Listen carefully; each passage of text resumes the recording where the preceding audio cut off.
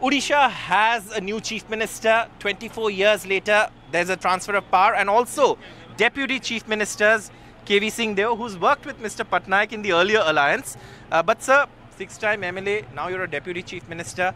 What are your priorities as this new BJP government takes over? I would like to say one thing. You'll see governance.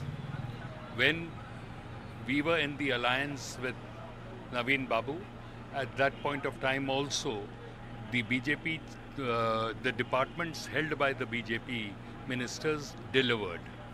And thereafter, governance came to a total standstill. It was only bureaucratic governance.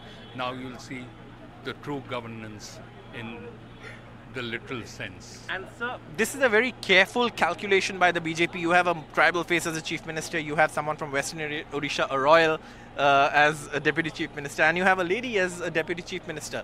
Clearly, you've addressed every aspiration.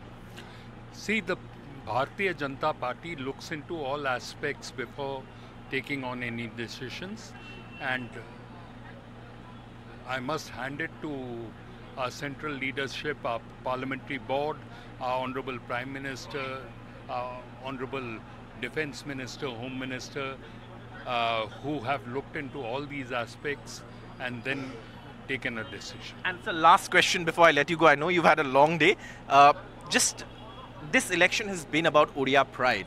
And while, you know, all these things that you mentioned are very important, delivering on these promises, Odia pride is something that perhaps this election has been known for.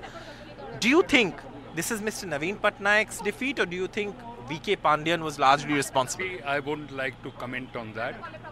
We leave it for to the people to take their decision. They've given one mandate by going for a change of government, and they will give you the answers in the coming days. And your priorities as Deputy Chief Minister?